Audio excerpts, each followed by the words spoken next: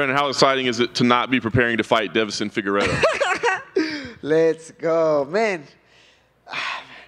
I always answer the same, man. I mean, I feel very grateful with Deiveson for what we did in the UFC, in the MMA, you know, for our careers, for the history of the sport. But, I mean, of course, I feel happy at the same time, you know, to fight with another guy, you know. I felt this kind of fresh air when I fought against Kai France in Dallas, and this one is the same. I feel very cool. Very nice. Pantoja was here earlier. He had a lot of respect for you. But I know he was kind of like right in front of your face saying, let's fight, let's get this going. Did that make it kind of personal for you at all? Nah, man. I mean, sorry if I'm not this guy who loves to talk shit in social media or try to make some drama. But at the end, that works for me, man. You know, the people love what I'm doing because it's real, it's natural. So I don't have nothing personal against Alexandre Pantoja. For sure, this competitive part of myself, knowing he beat me twice in the past, give me a different flavor, for sure. But at the same time, I'm just thinking about the opportunity, man. The opportunity to, hey, if you beat Alexandre Pantoja in the T-Mobile Arena, International Fight Week, man, your legacy, man, your legacy. So I'm just like very focused in that last goal to win my next fight, my second first title defense. It is interesting, right? The history between you two, that he has beaten you twice. I mean, how much does that impact this? Like, is there like a mental thing there when you get in there or something, you know, about the technique? I mean, how much do those two last fights affect this fight? I mean, I don't know how he's managing this new fight against me, because I've been like watching like a stalker all his interviews and everything, and I can see it, and he say no, but I can feel like he's motivated, like, hey, I know I beat him.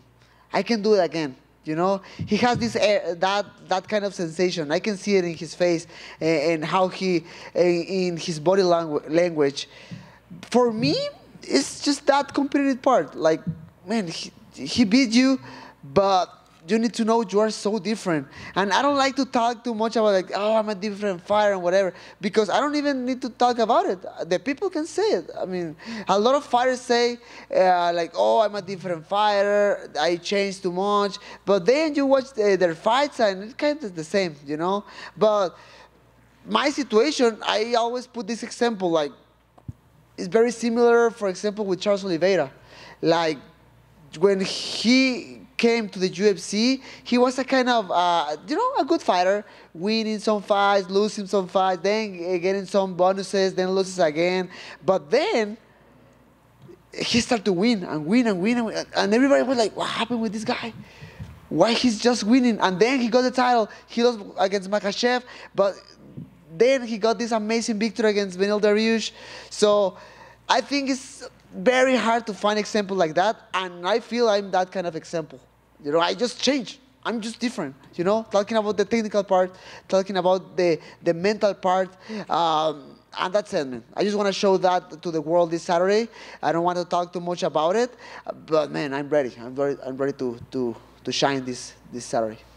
Last thing for me, you know, you had this long chapter with Deiveson Figueiredo, and then you mentioned this one kind of for your legacy to get the. Are there other fights that you see on the horizon for yourself that you need for your legacy or you want for your legacy? Yeah, I mean, man, I'm focused in Pantoja right now. I know I can start to talk and say like, hey, I want to fight with this, with this, with this, but man, I can't disrespect Pantoja right now. And actually, I don't want to say any name right now. I want to be very focused in Pantoja because I know he's motivated, he won my head, and he won my belt. And man, this one is mine. Not this one, but you understand. Brandon, right here. You mentioned, you know, this is the first defense of the second reign. What do you want this one to be different compared to your first time, like both mentally and just how you're trying to perceive yourself as a champion? Yes, I mean, I was talking about this before. I remember my first title defense in Anaheim. Everything changed. Talking about, I mean, my media obligations, all the cameras, the interviews. Man, that can be very stressful at the end. I remember myself finishing. I don't know. I remember Tuesday or Wednesday after all the media. I went to my room. I was like, oh man, I'm so exhausted. I mean, I'm done. But then I remember, like, oh, now you need to train and sweat because you need to make weight this Friday. Like, oh my goodness. So I just tried to learn from that. Yeah. Do you feel like, in hindsight, maybe you weren't quite ready for that, and now you are? Yeah, I mean, for sure. I mean, the experience. I mean, I know it. And every single fight, I know what is coming. You know, I speak English, I speak Spanish, so I know every single interview is both languages, for example. I'm just doing examples. And I changed my trainings, for example. And now I train in the morning. And I spend all my energy in that training. Then I go for the media. And sorry, but at the end, if I'm tired, like, I mean, if I do a bad interview, And the last fight, I know the transition between camps, you went to Fortis, and it was a little bit chaotic, but now you've had, the full proper camp with Safe and everything. Can you just talk about how that relationship is growing and what it's been like to train there? Man, Safe and we made a huge connection almost immediately. So last year, 2022, came with a lot of drama. Because I changed my team from Tijuana to Kansas City with James. The people know what happened. Then I needed to find immediately another head coach. Safe came with us, trying to help. And we make that connection immediately, and that works because when we start to work together, we had just like 4 weeks to prepare for Davison Figueiredo in Rio. So, man, we did an amazing time in a short period of time. For this new training camp, I went to Dallas, I went to Fortis MMA, I meet all the guys. Everybody were very nice with me, and man, the training camp was insane, was very hard. But I love that because at the same time, we keep this balance between a crazy hard training camp and taking care of my body, getting that recovery you needed at the end of the week. So, man, I'm just excited. I'm just ready to fight. I'm dying right now. I need food. I need some pics or whatever. But just give me that, and after that, just kicking asses sometime this Saturday. Brandon, over here. If I had told you when you lost to Alexandre the first time and the Ultimate Fighter that you'd be fighting a third time, but for the UFC title, like years later, what would you have said then? I don't know. Maybe yes, because I was very young. He was having a good moment, and in my mind, when I lost against him, yes. For example, maybe. I'm trying to remember. Maybe the first month was very hard. Like, oh, I don't know. You have these negative thoughts in your mind, like, I don't know if this is for me. I don't know if I want to keep going, blah, blah, blah. You wake up in the morning and you need to go and train. And like, I don't know. I'm not sure if I want to go to train today, But in the moment when I pass all those negative thoughts, I was focused on just keep going. Like, I need to keep going. I need to keep fighting, not just for me. For my wife, for my daughters, for my teammates, for all the people who believe in me. And I don't know, man. If you told me that in that moment, like, yeah, let's go. Yes, for sure. Just give me a new opportunity. Is any part of you jealous about Yair's custom belt that he's been carrying around? Oh man, it's beautiful. Actually, the belt is so beautiful. I don't know if you had the opportunity yet to watch the belt right here because he bring the belt with him. But it's beautiful. It's very nice. Not jealous, but it's just very nice. And then last one for me, Saturday is going to be Robbie Lawler's last fight, and then he's going to retire. I'm curious if you have any favorite memories or favorite fights from his career. Of Robbie? Of course, man. That one with Rory McDonald, if you are a huge UFC fan, you can't forget that one. He's a warrior, and I'm just happy to share the car with him. Right back here. Oh. You called out Henry Cejudo a few times. What about that fight excites you? Is it because you used to be close and now you're not? Is it because you want to go chase greatness? Like, what about that fight excites you? Man, Sorry, but I'm so focused for Pantoja, so I don't have like any comments about Henry Cejudo right now. Sorry. What's your most valuable book? Oh man! So let me tell you. So everybody saw that embedded with my daughter. Opened the guards this weekend. She opened a package with a really value a Japanese card about Mew in a new collection. It's Pokemon 151. It's about the first generation of Pokemons. That one is very cool. It's in gold. I actually, it's funny because I told her like, hey, we need to take care of this one because maybe I pay the college with this one. So you never know. Brandon, oh, right here. Hi, how you doing? So the first time you guys fought was on Tough. The second time you guys fought was on the prelims. How does it feel that both you guys have elevated your careers to the point now that you're in the co-main event of one of the UFC's premier events? No, man, I'm happy for him and I'm happy for myself, obviously. You know, at the end of the day, I'm fighting for this, you know. I don't know, in the past I was just happy thinking hey, hopefully one day I'm gonna fight in the International Fight Week. Not even thinking about belts, not even thinking about main events or main cards. I just wanna fight there. Awesome. But now, I don't know, nothing. I mean, now I'm fighting that. Pantoja, happy for him for what he's doing. And there's 3 teams that are guaranteeing like death, taxes, and both you guys put on exciting fights. So, as far as the fight goes, is there a level of importance of stealing the show, putting on an incredible fight, or is it about beating him and keeping it about is pleasing the crowd one of those top priorities as much as? Oh man, my mind is right now is focused just about the winning, man. I just want to win. I don't care nothing more.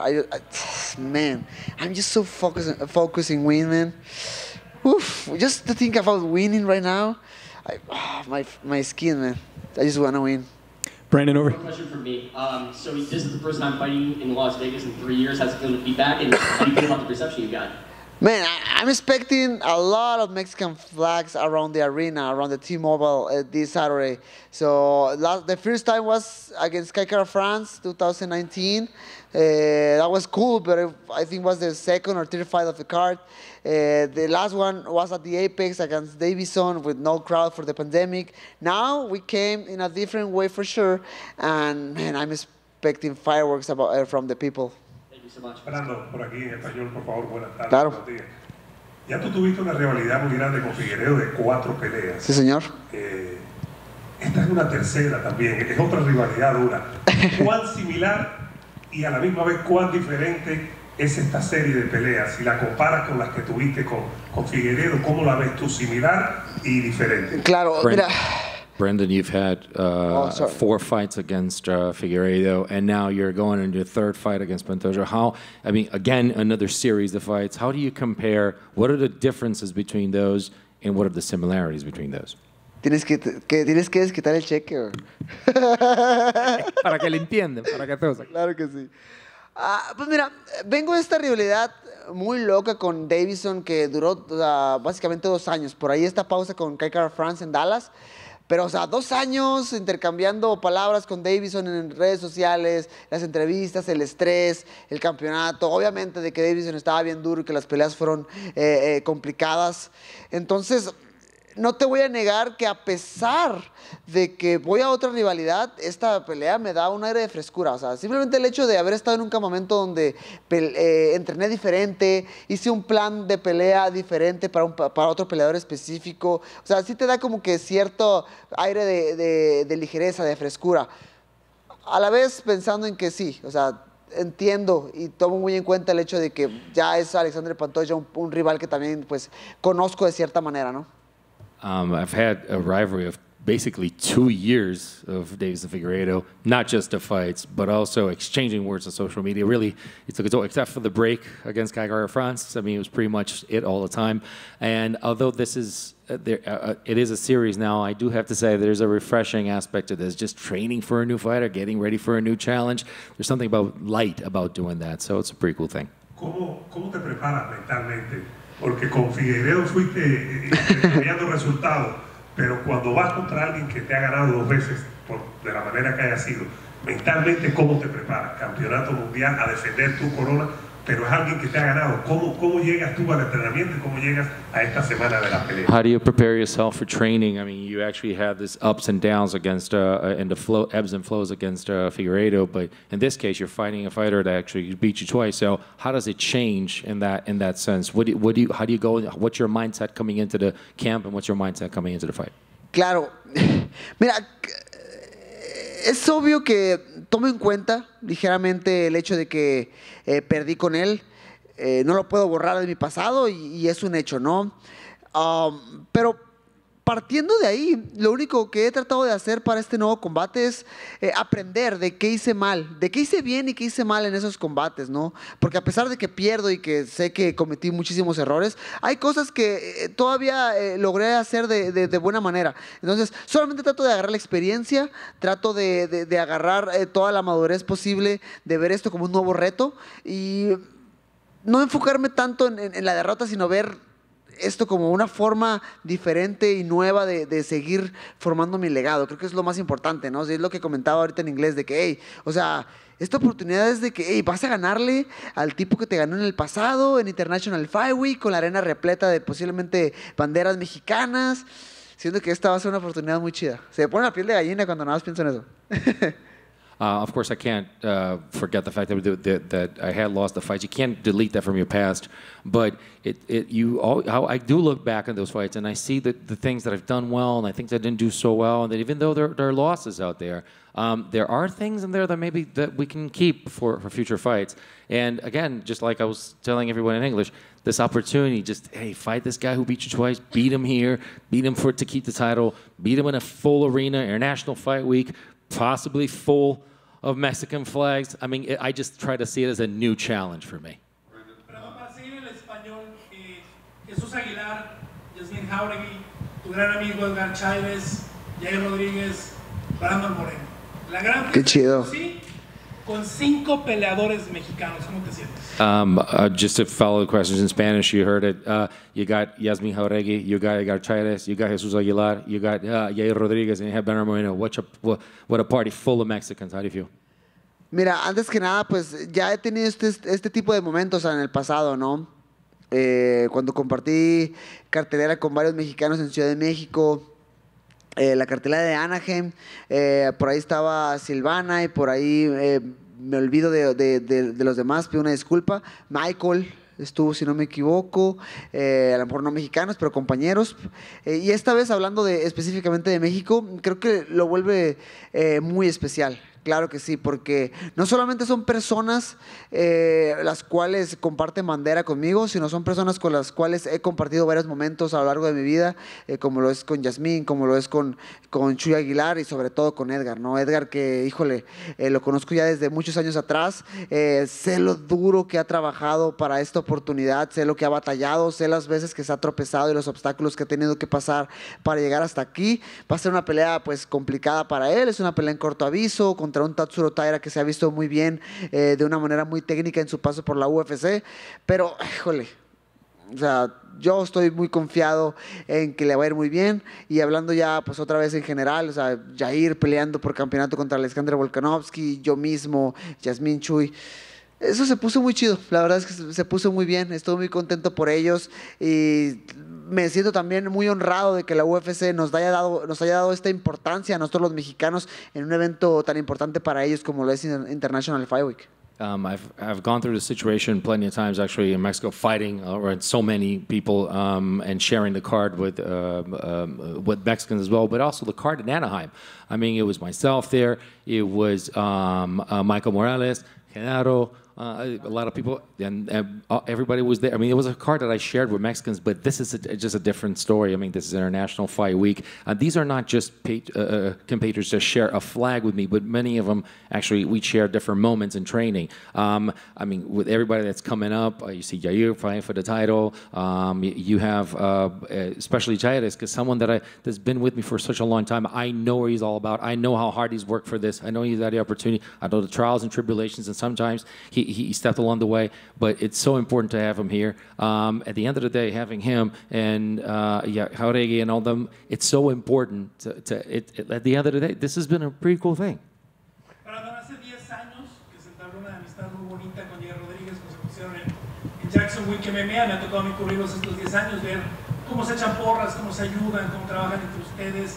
Le preguntaba yo hace rato, me dice, es que Brandon es una inspiración, me abrió los ojos, me hizo lo que es ver unificar un cinturón, qué chido, que las cosas eran posibles, pero Brandon me enseñó, y me dijo, oye cabrón, ahí está, tú puedes unificar el cinturón. ¿Qué significa que compartas este momento con tu gran amigo y que tu amigo te dedique esas palabras antes de una noche tan importante como esta? You've known Yair Rodriguez for 10 years, and when asked here before, he said, you know, is that Brandon Moreno is my inspiration, somebody that opened my eyes and said, hey, dude, it's here for the taking. We've seen you cheer for him, we've seen him cheer for you, and how does it feel now to actually be sharing this amazing card together with Yair Rodriguez?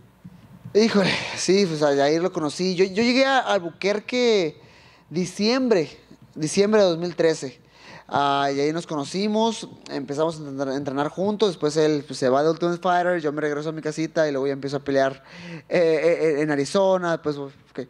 Cada quien tuvo un camino diferente y yo me siento muy contento por él porque cada quien a su manera pues ha logrado sus sueños, ¿no? Y ha logrado sus cosas, y todo eso que me comentas y todo eso que Yair dice pues me llena de mucho orgullo, me honra mucho y me hace pues sentir muy feliz, ¿no? Muy contento, y estoy bien agradecido por las cosas que dice y nada, o sea, súper contento porque vamos a compartir cartelera, y es que yo sé de lo que es capaz Yair. Y creo que se ha comentado mucho a lo largo de la semana, ¿no? Que el estilo de Yair, y estoy bien de acuerdo, creo que es un estilo bien complicado para quien sea, y creo que va a ser un estilo bien complicado para Volkanovski por la altura, por lo impredecible, por el alcance, por el pateo. Yo me veo ganando junto con él y tomándonos una foto muy chida al final de la noche el sábado.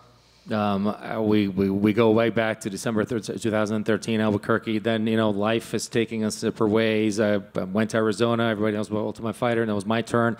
So I just, he's a guy who just made things. He's making dreams come true. And the fact that he said those words, it just makes me so happy and also so proud of something like that. And you know, about him, I know the guy. And I know how hard he can be. I know how his reach, I know his power. I know that style that makes it difficult for a lot of other fighters, especially for Volkanovski. And I really want to I can see myself taking a picture on Saturday with him, a picture of us together with belts. Yeah, Brandon, just quick over here. You mentioned being at Fortis MMA. Who did you mainly get to train with over there? Because when you think of that gym, it's a lot of fighters in higher weight classes. We see Marcelo Rojo here. Who else did you get to work with? No, Marcelo is, I don't know, he's not a fight right now. He's going to fight coming soon in July 15th, so he's in shape. He's making weight. But there in Dallas, I had two specific training partners. Nick Piccinini, who is All-American in wrestling. He helped me like a lot. And another one was Ian Eckbrooks, is su apellido? Eckbrooks. I mean, all those guys helped me a lot, gave me a lot of hard sparring sessions, and man, I feel really prepared. Hopefully they will be very cool if they stay here, but they came back to Dallas. But man, I mean, Nick and Ian, those guys helped me a lot for this preparation. And just last one from me. Have you been given any indication who will fight the winner of this? Is it going to be Brandon Royval or Amir Albazi? What do you think sort of will be next for the winner of this fight? I mean, I think Brandon Royval is actually here, you know, for a backup as a backup fighter. So after this fight, yeah, I mean, I'm not even thinking about the future, but yeah, I mean, Royval is there. Brandon, back here too. You know, obviously a lot's been made of the fact that you've lost to him twice now, but you're still a betting favorite. You know, what does that mean to you? You know, that at least the odds makers still think you're at least a better fighter. Man, in the past when I was the favorite in the odds, I lost. So that doesn't mean nothing for me, man. I'm trying to never watch nothing about bets, about odds, who's the favorite, who's the underdog, because for me that doesn't matter. Actually, I think that's an extra motivation for Pantoja. Like, oh, I'm the underdog, okay. So I'm taking care of that. Okay, I'm thinking about it, and I'm just trying to win, man. I don't care nothing more. Perfect. And last question. It's not the exact same situation by any means, but obviously back in, I believe, April, we saw Israel Adesanya, you know, beat someone who had beaten him multiple times, and the eruption from the athlete itself in the arena was pretty crazy. Do you see that same situation playing out for you if you win on Saturday night? Man, I mean, in the past, Pantoja, obviously, before to Alexandre lost against Alex lost against Adesanya, but Pantoja say, "Oh, I'm his Poitin." Like, maybe yes, maybe he is. We did it, guys. Let's go.